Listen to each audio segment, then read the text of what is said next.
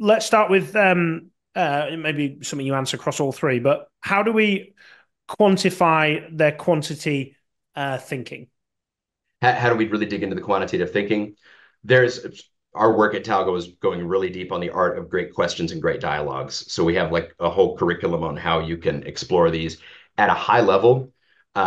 When we ask executive candidates about experiences in their past, Hmm. we will routinely ask for the quantitative metrics, the before, after, the rates of improvement, the situation that they came into quantitatively, what metrics they either were held to or they themselves established at the outset. So we're looking for someone, I don't need someone who recalls the details of every metric from 20 years ago, right?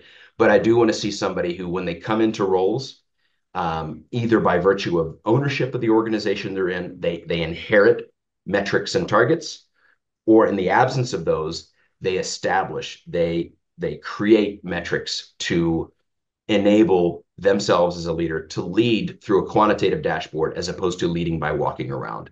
Hmm. So there are specific questions we can ask around those metrics, the two froms and the levers for improvement. I love questions where an exec tells you about a starting point and an ending point, and they put a number on it.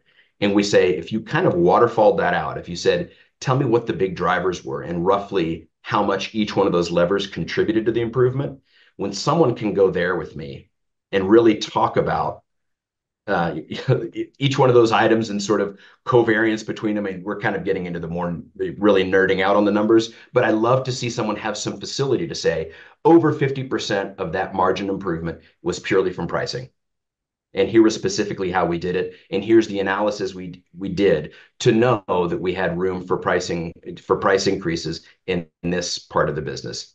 It's that kind of a dialogue that we're looking for to establish that quantitative bet.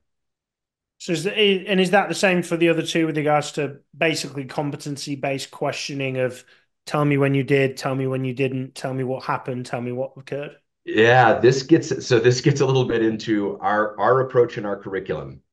It's interesting to me that if you were to go online and look for schools of thought on great interviewing, and you really trimmed and refined that to try to find the most trustworthy sources, it's Hmm. funny that you'll end up in a territory we call tell me about a time when territory.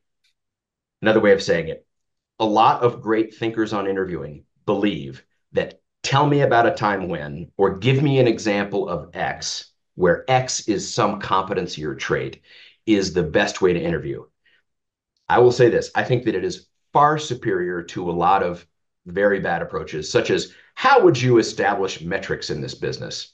Hypothetical, somebody who's not quantitative could weave an incredible narrative about how they would do that, and it bears no resemblance to how they will actually behave in the role.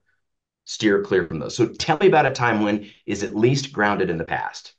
But there's a problem with that approach. That approach involves you as the interviewer broadcasting what you're looking for. So if I said, tell me about a time when you really had to get quantitative, when you had to really establish kind of a dashboard or a set of metrics or KPIs that you held the team to, any savvy exec is going to know exactly what you're looking for. And even the honest ones are going to massage and manipulate their stories to tell you what they know you want to hear. Not because they're trying to lie to you necessarily, although many will, but because it's awkward to say, that's not really the way I lead. Our approach, we call it side door questions. Side door questions are asking the candidate, asking the executive to take you to stories that are likely to contain relevant content, but without telling them what you're looking for. Tell me about the state of affairs when you came into organization X as Yeah. president and chief operating officer. What was happening in the business? How was it performing? How did you know that margins were on the wrong path? How did you know that competitors were at risk of curtailing growth? These kinds of questions are either going to lead us to quantification or they're not. And for those execs that are highly quantitative, they will naturally say, I knew it because we actually looked at, we did an analysis of pricing by region, by business line. And what we found was this pattern. and then numbers come out. So we call it side door questions. It's asking an executive to take you to stories using like these things around situations you inherited, performance of business before and after that naturally lend themselves to quantification, and discover how the exec actually did it in real life. Makes sense.